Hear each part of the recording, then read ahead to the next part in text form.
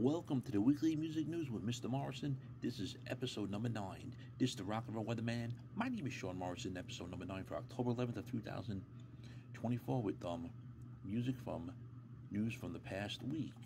With some news tidbits here. MOTLEY CRUE just released their canceled EP on October 4th, 2024. It was right after it got released prior to my report of last week, and I apologize for not saying about it last week, but it's out now with those 3 songs, including Cancelled, Fight for Your Right to Party, and Dogs of War.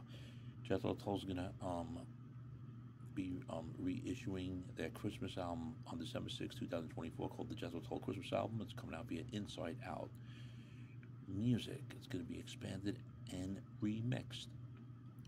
STORACE released the second single from the upcoming album Crossfire called We All Need the Money, which is a kick-ass song, and comes out November 22nd via Frontiers Records.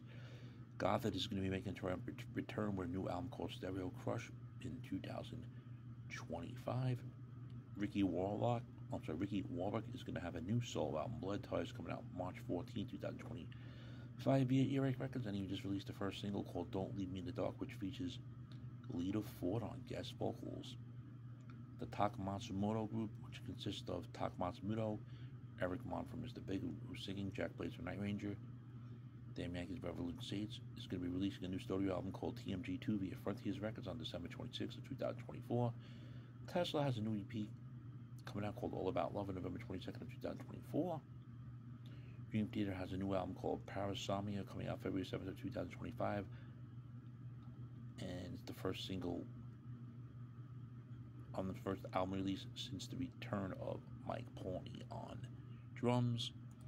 And also Van Zandt has also released a brand new single called Speak His Name, coming off the upcoming album Always Look Up, which is due for November 22nd, 2024 via Frontiers Records.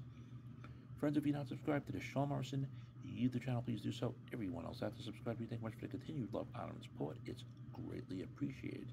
So there it is, this week's Weekly Music News with Mr. Morrison, episode number 9, October 11th, 2024. Your thoughts, friends? Any comments on this week's news tidbits? Leave them here.